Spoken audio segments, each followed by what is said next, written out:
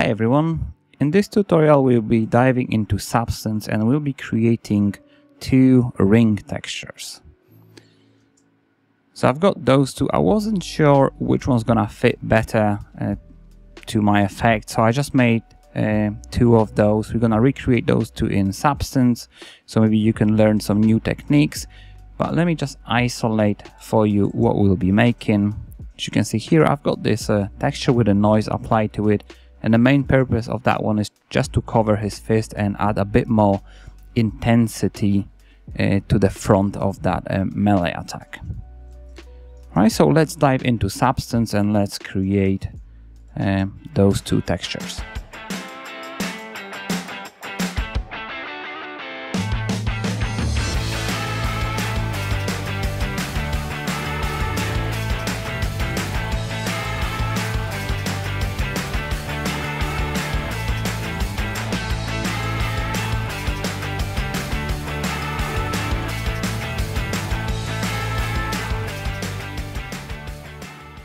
So in Substance, we're gonna do two textures. First one, I'm gonna start with cells noise. I'm gonna decrease the scale of it slightly, and maybe to something like 9. Next, I'm gonna invert it, and from that, I'm just gonna use a shape mapper. I'm gonna get rid of the radius down to 0. Increase the width up to 1, and for the pattern amount I'm gonna go with 1. If I want a bit more details there, I can always come back here and increase the scale. However, I'm just gonna keep it maybe 7. Let's keep it 7, and I'm gonna blend it with the circle, so that would be shape, and I'm gonna get this soft circle blended with multiply blending mode. Next, I'm gonna use warp, and for the warp intensity, I'm just gonna use Perlin noise with a low scale. And I'm gonna increase the warp intensity here. Maybe I'm gonna start with 5. As you can see, it's kind of distorting the whole texture quite a bit. So I think value of 2 might be a good value to go for. I'm gonna see if our tiling is messed up by pressing space on this viewport. It looks okay. If it does on yours, then you might wanna decrease the warp a little bit, or maybe grab that texture with transform and scale it down slightly, and before you're gonna warp it. Okay, so next I'm gonna use a slope, a blur grayscale. I'm gonna go for the shape again with that soft circle. Plug it into the slope, increase the samples, and for the intensity I'm gonna try to go to minus value, something like -5. I'm gonna start with -5 and maybe drag it into -10 actually, and I'm gonna blend those back in like that one to the top, so I can control the opacity of it, and that will be maybe set to max. And now if you use the opacity slider, you can see you're getting this nice trailing behind it. I would like to get some glow as well, so I'm gonna get our original texture, blur it, and blend it back in as well. I think I just want this to be the other way around. Set it to max. And now we are having this additional glow, and our tiling is not messed up. Next, I'm just gonna run it through auto levels. And I think I'm just gonna get another slope blur. So I'm just gonna copy this, paste it here with the same settings, and I'm just gonna blend this back in to our texture. I'm gonna change its mode. I'm gonna try different ones to see which one works best for me, and I think the max is it would be the best. Probably gonna increase the intensity, or maybe do it the other way around, so we go outwards if you like. I quite prefer to go on the minus values even more, maybe minus 15.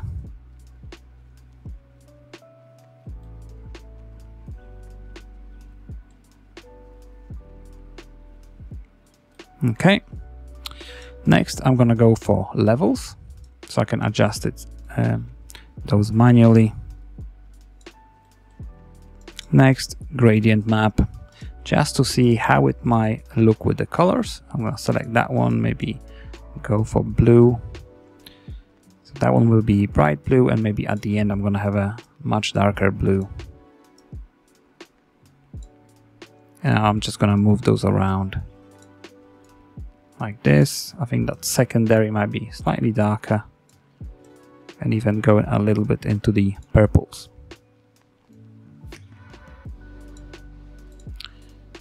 And the last bit might be the glow. So I'm gonna get glow, go for the bright blue color, and play with those settings just to see if I could get some really nice results with that glow.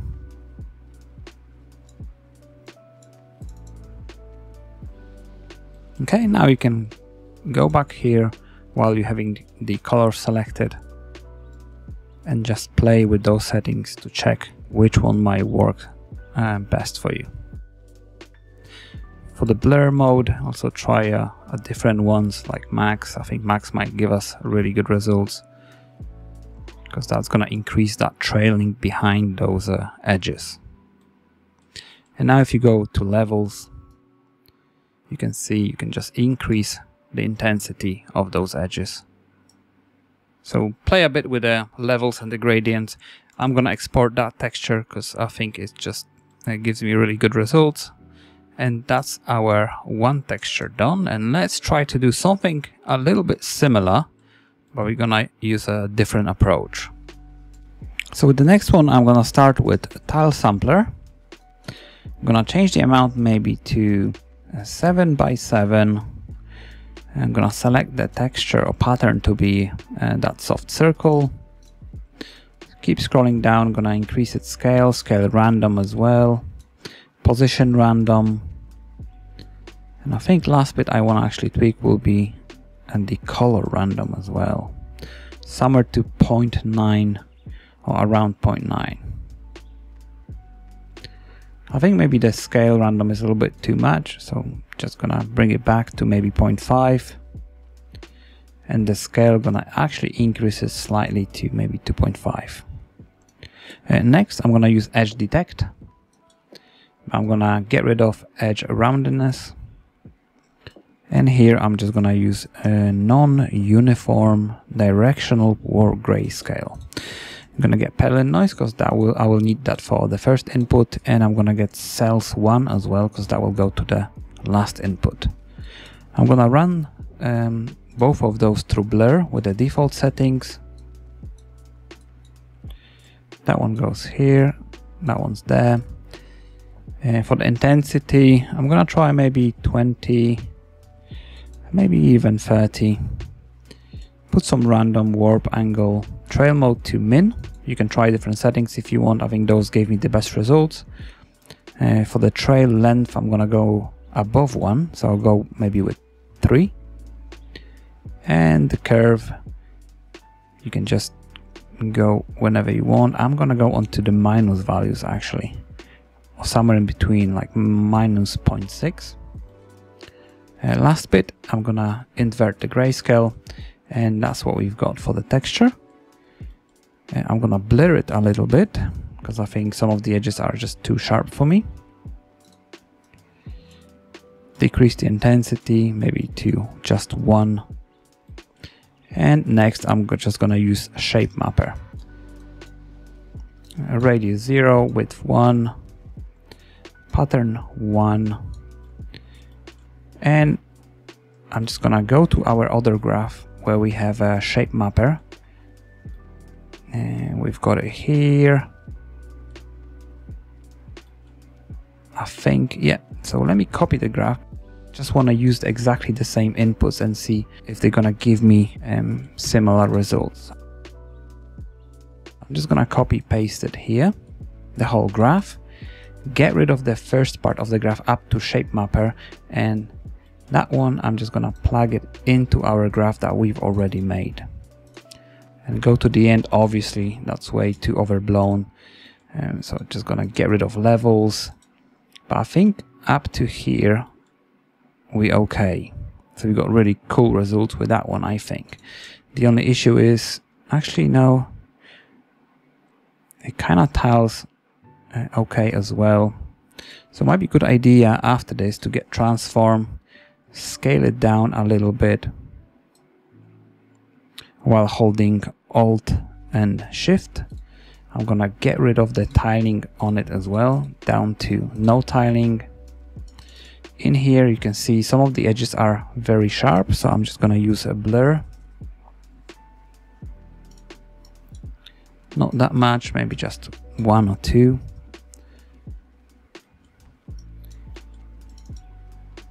And you can export that texture or maybe ramp up intensity of the blur maybe up to 2. And now you can get gradient map. And I'm just gonna add some colors to it, like maybe orange here. And maybe dark red here. So that one needs to be slightly more orange. And bring that white a bit. Next I'm gonna use a glow. Increase the amount and play with those glow settings.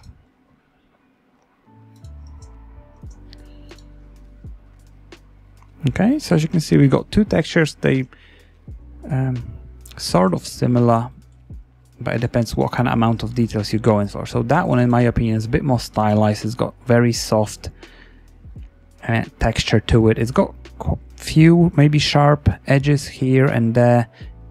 However, that one's got I think a lot more details based on those curves. It just yeah, it's just a lot going on there. So it depends what you need it for. They're two very similar approaches, but it gives you slightly different look for those textures. So again, it depends what you need those for. And yeah, whenever you can, just try to copy your graph instead of starting from scratch. And to be honest, I just made, I think, this one first, and then I found this approach, and I thought I'm just gonna duplicate the whole graph, see if that fits, and in my opinion it did. But if you wanna do something slightly different after we get into this blur or shape mapper, just feel free to experiment, and maybe you're gonna discover something else on your own.